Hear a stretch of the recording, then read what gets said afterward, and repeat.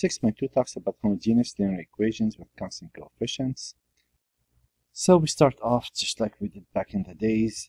This is a third order linear differential equation with constant coefficients.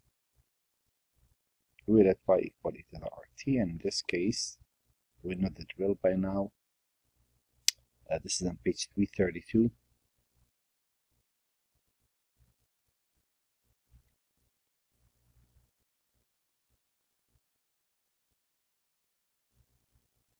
So, if I let y equal e to the rt, then this is going to be e to the rt times r squared minus 3r squared minus r plus 3. Now this doesn't factor in traditional. This is r cubed. These are not going to factor in traditional terms. Not all of them, at least. This one does. E to the rt does not equal 0. Oh boy. R squared into r minus 3 minus r minus 3 equals 0. So that is r minus 3 into r squared minus 1 equals 0, or r minus 3 into r minus 1 into r plus 1 equals 0. So r equals 3, 1, and negative 1. So y equals c sub 1 e to the 3t. They want in terms of x in this case. I keep on forgetting. Old habits are hard to die. Plus c sub 2 e to the x plus c sub 3 e to the negative x. That's the solution, and there it is. Now, if those don't factor in traditional techniques, which is grouping 2 terms, 3 terms, or then you're going to try to look at a section that I added before this, and it says if you need to review how to multiply factor polynomials, look at that section. It's like section 4.4 from my college algebra class. You should look at that if you have an issue with how we're going to factor the following problem. Again, this is a linear differential equation with constant coefficients. We let y equal e to the rt. This would be e to the rt. That would be r cubed plus twice r squared minus 19r minus 20.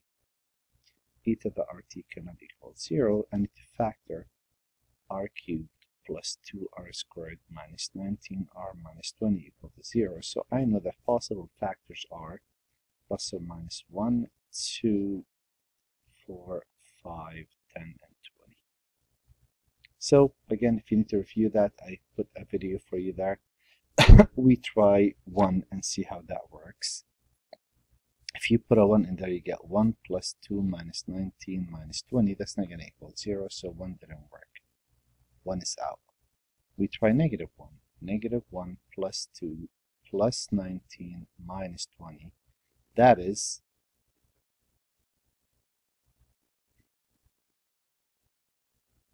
21 minus 21. That does work. So I try negative 1. It did work. Well, negative 1, 1, 2, negative 19, negative 20. I'm factoring that.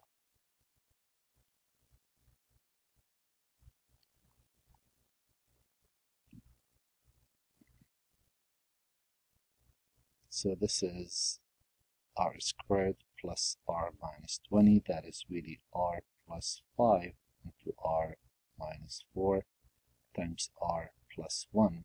So here we have the solutions to be r equal negative 1, negative 5, and 4. So really y equal, man, again, the same issue. It's going to follow me for a long time. They want the answer in terms of x. Again, tx, it doesn't really matter, it's the same thing. So we know that y equal c sub 1 e to the negative x plus c sub 2 e to the negative 5x plus c sub 3 e to the 4x. If you want to call them t, I really don't mind. But since they want in terms of x, we should keep it the way they want. But tx, it's all the same. Next problem again. So pretty much you know the drill. We're going to tackle on all different combinations of those.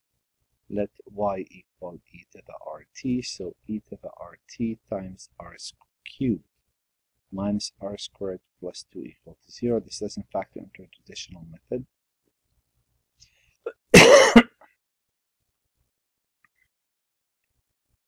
So this problem, the only possible factors, rational factors of this are 1 and minus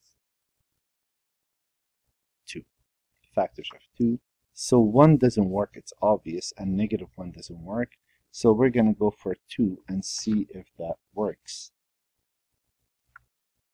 Actually, negative 1 does work. Negative 1 minus 1 plus 2. That does work. That gives you a 0.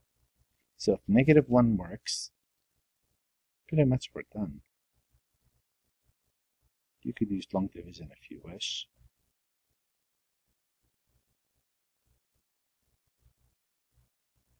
So this problem has r equal negative 1, and they have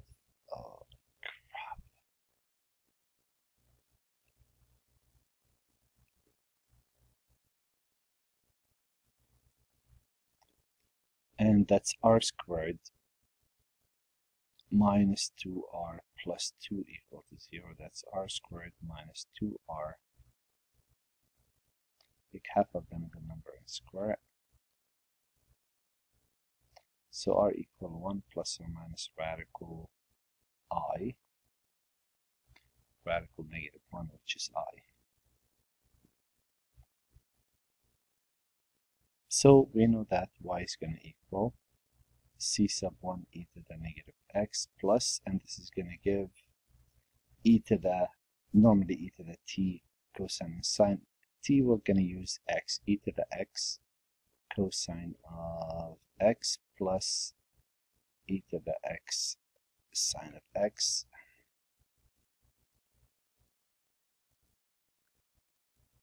And that will be my general solution.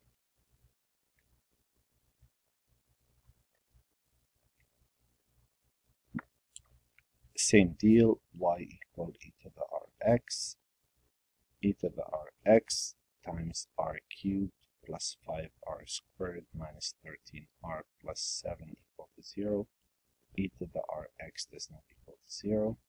So I have r cubed plus 5r squared minus 13r plus 7 equal to 0. And here if I put 1 in, I'll get, well, 13 minus 31 works. Awesome.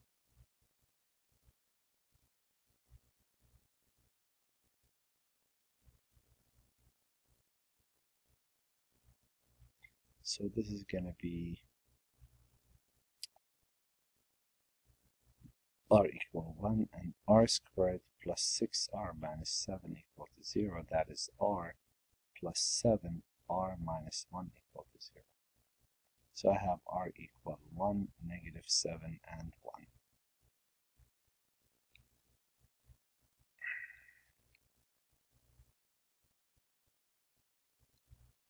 So in this case, y would equal c sub 1 e to the negative 7x plus c sub 2. Those are the same. So how do you differentiate between those?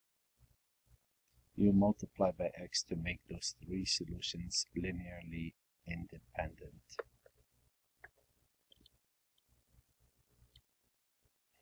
Ten is next. Linear equation with constant coefficients.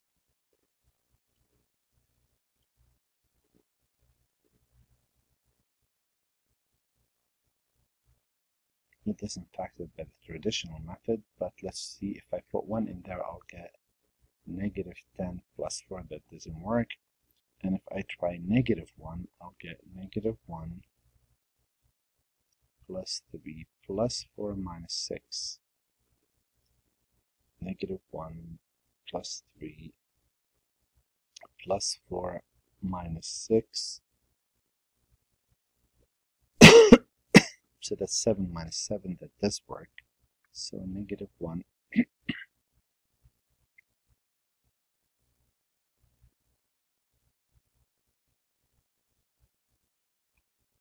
so this is r squared plus 2r minus 6. So that's really r equal negative 1 and r squared plus 2r take half of the middle number and square it.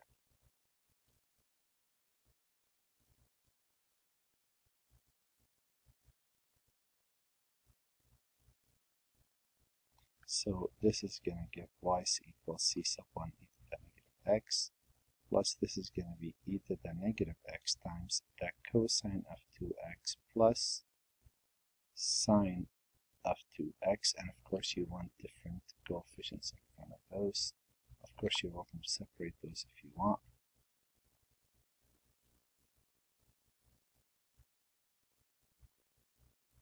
And there's my general solution.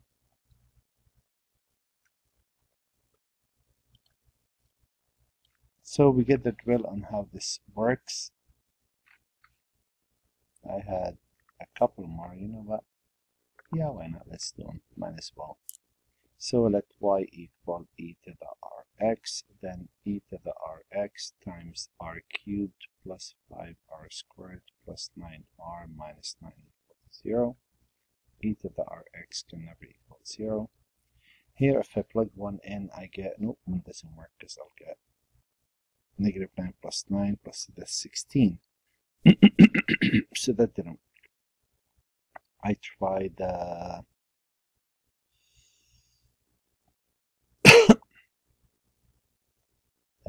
negative 1, see if that works. Negative 1 plus 5 minus 9. Nope, that didn't work either.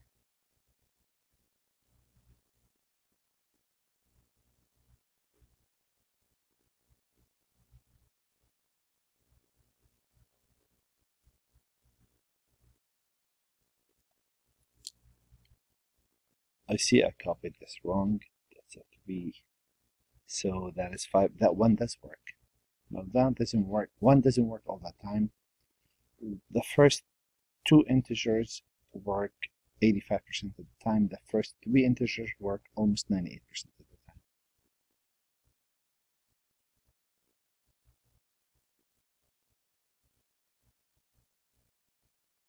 So this is r squared plus 6r plus 9.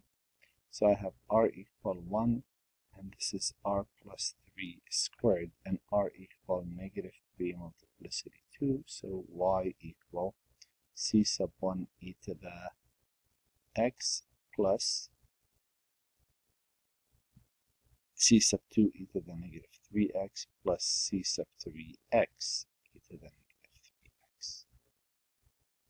Multiplying by x would make those two linearly independent solutions. And let's look at the last of these types.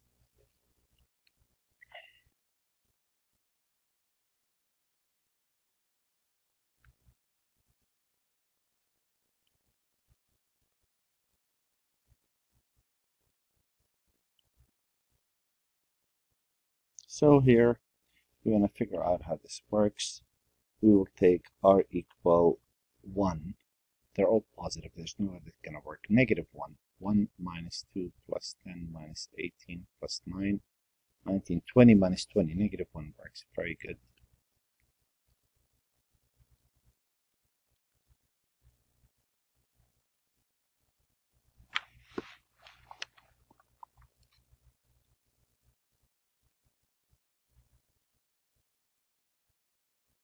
And that's factors.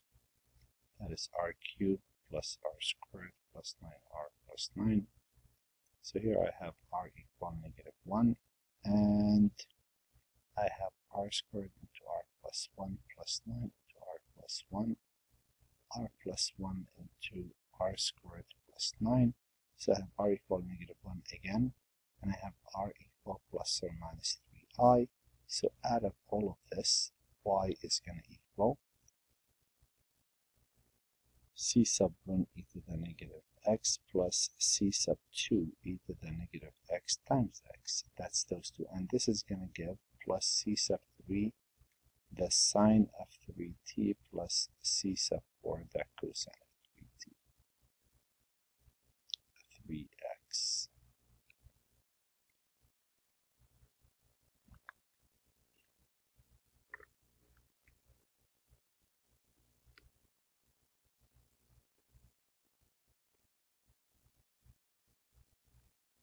And what's left, suppose they give us the following. So how is this going to work? Well, r equal -1 multiplicity 2, y equal, and this is going to be c sub 1 e to the negative x plus c sub 2 x e to the negative x. This is 3 times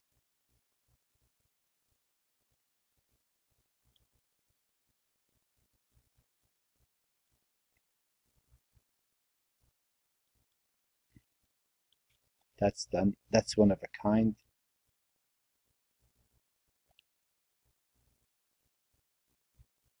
This is going to give plus or minus I.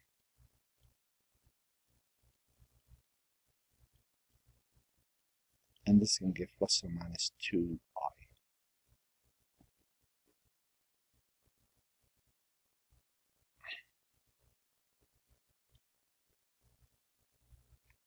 All of that mess is my general solution. Of course, the more fun of this is for you to find coefficients for such a 10 by 10 matrix. That would be awesome. Well, here's one. Last problem. Actually, they want us to solve the initial value problems. Well, this is a linear equation with constant coefficients. We let y equal e to the rx. This would be r cubed plus 7r squared plus 14r plus 8. And all of that is multiplied by e to the negative x. Of course, e to the rx. E to the rx can be equal to 0. It has to be that r cubed plus 7r squared plus 14r plus 8. Possible factors are factors of 8 plus or minus.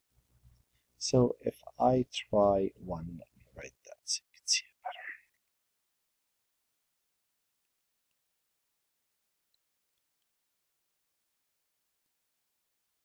Okay, if I put 1 in there, that's going to be all positives. That really doesn't work.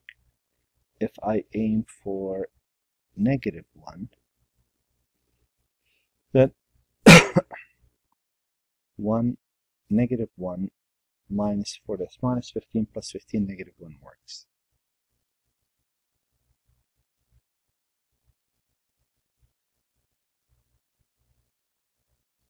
Okay, so that is r equal -1. This is r squared plus 6r plus 8. That is 4 and 2.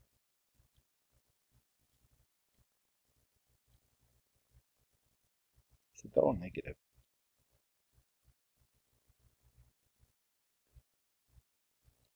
Y equals c sub 1 e to the negative x plus c sub 2 e to the negative 4x plus c sub 3 e to the negative 2x.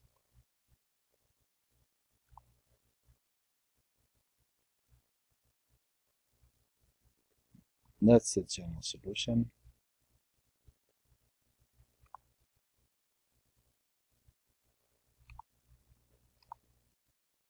Now I'm given initial conditions. Y of 0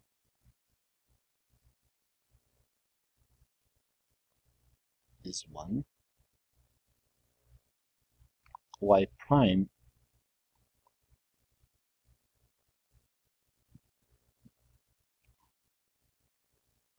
is -3.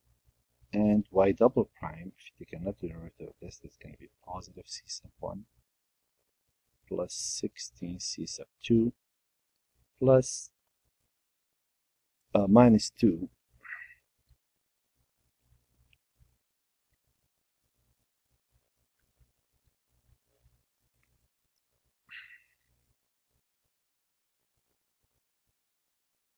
minus 2 times minus 2, that's going to be plus 4. And this equals 13. So pretty much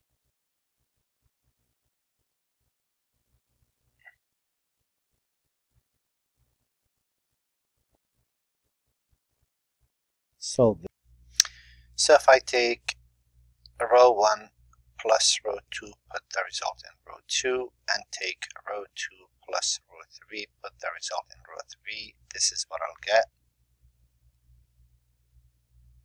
If I add those two rows, I'll get 0, -3, -1, and -2. And if I add those two rows, I'm sorry, take that back. If I add those two rows, I'll get 0, a 12, a 2, and a 10. Now to make that a 0, I will take 4 times row 2 plus row 3 and row 3. That's the next stage.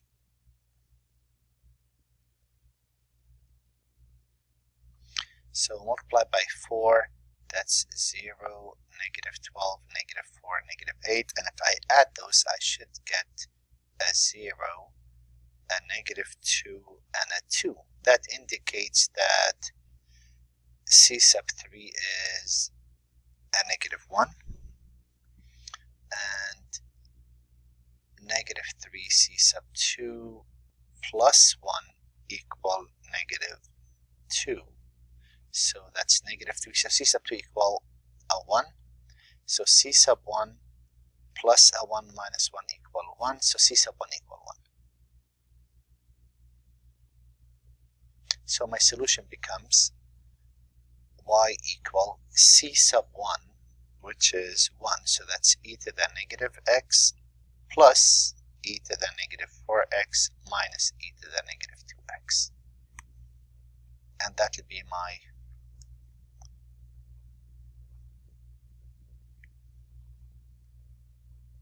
final solution. And that's pretty much it for this section.